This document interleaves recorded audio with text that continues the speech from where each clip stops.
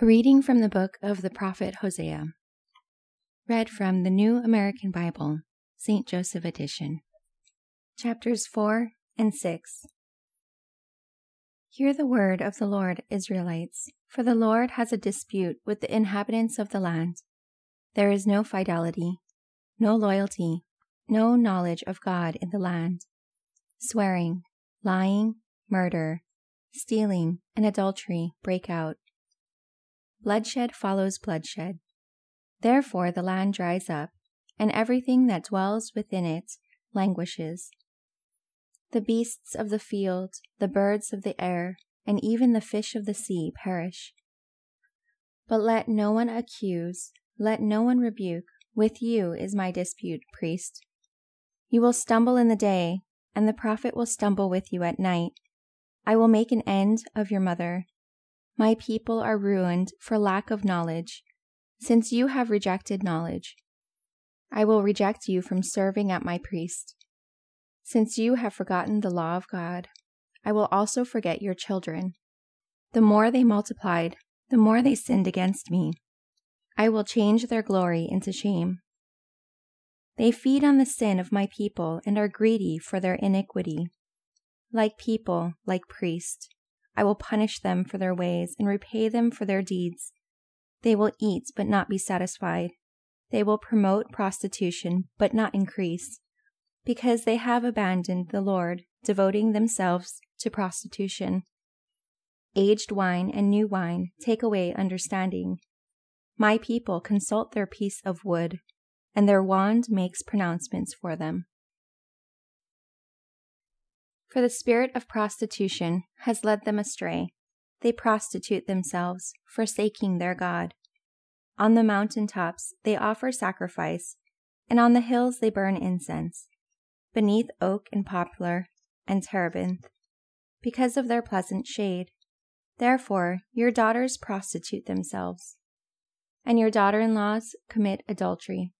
I will not punish your daughters for their prostitution, nor your daughter-in-laws for their adultery, because the men themselves consort with prostitutes, and the temple women they offer sacrifice. Thus a people without understanding comes to ruin. Though you prostitute yourself, Israel, do not let Judah become guilty.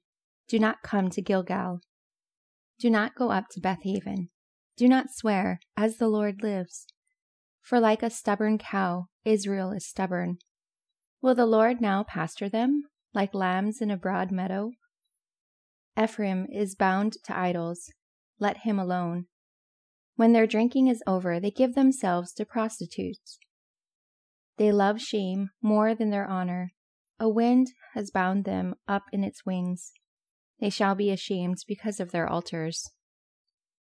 I will go back to my place until they make reparation and seek my presence.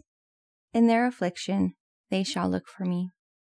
Come, let us return to the Lord, for it is He who has torn, but He will heal us.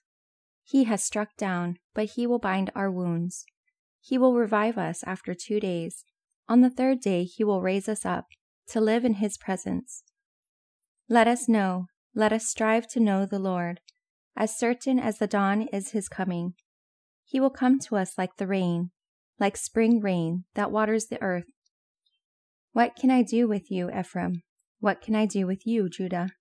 Your loyalty is like the morning mist, like the dew that disappears early. For this reason I struck them down through the prophets.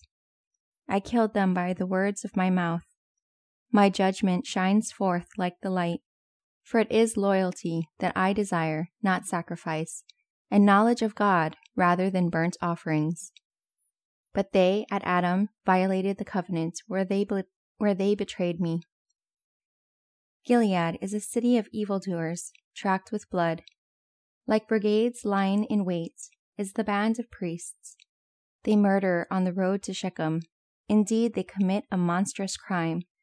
In the house of Israel I have seen horrible things. There is found Ephraim's prostitution. Israel is defiled. For you also, Judah, a harvest has been appointed.